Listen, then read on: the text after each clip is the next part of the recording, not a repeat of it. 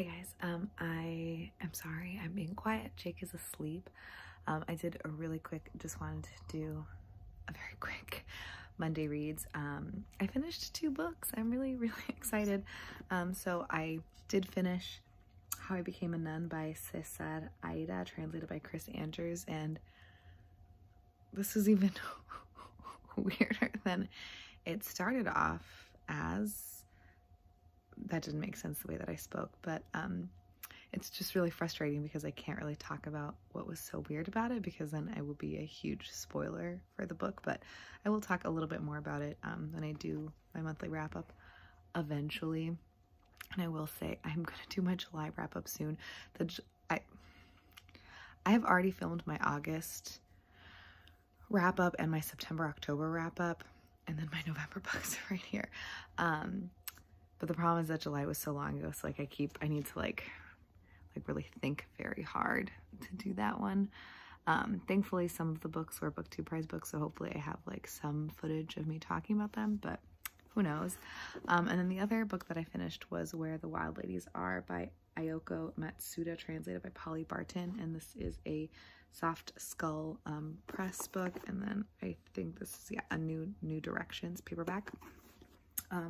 So I'm really excited about that. I don't have a lot of plans for the rest of the year. I feel, still overwhelmed, but not as bad as I was, because I like mailed most of the Christmas presents that I had out.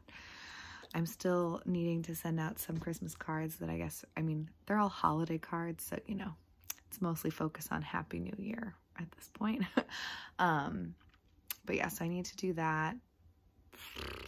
And I'm so tempted to start something new. Like I cannot express to you how badly I want to start a new book. First of all, I have so many plans for next year. I need to do my like goals video and like bullet journal video, but we keep getting new patients at work and I just like don't have time.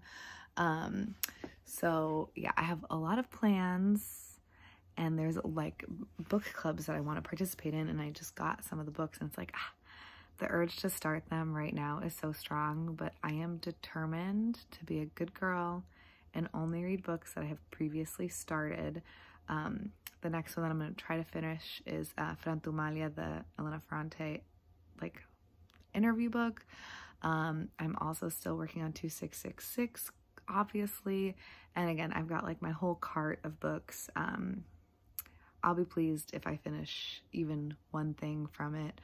But yeah, I'm like really proud of myself. I feel like I'm getting my groove back. I mean, finishing 2 books. Like, who do I think I am? I didn't have very much left to read in either of them, but it doesn't matter. I feel successful. And if you feel successful, you are successful. And now I'm just talking nonsense because that's what happens. I appreciate you guys very much. I'm also really behind on responding to comments, like really behind. It's part of the reason why I haven't done my July wrap-up yet, because I haven't finished responding to my June comments yet. So maybe I'll do that tomorrow. Also, I'm really into these homesteading YouTube videos all of a sudden, like freezer prep and like all of this stuff. That's like all I'm spending my time watching on YouTube now, instead of book related content. But I feel like we all kind of go through phases, and I don't know why it's really satisfying to watch someone cook for hours. Anyways, I need to go to bed, but I'll talk to you guys hopefully. Wish me luck. My goal for this week is my bullet journal / goals video and my July wrap up. Please let it happen. We'll find out together. I guess Christmas is like in a minute, but whatever. There's other days around Christmas. I'm just gonna go. Bye guys.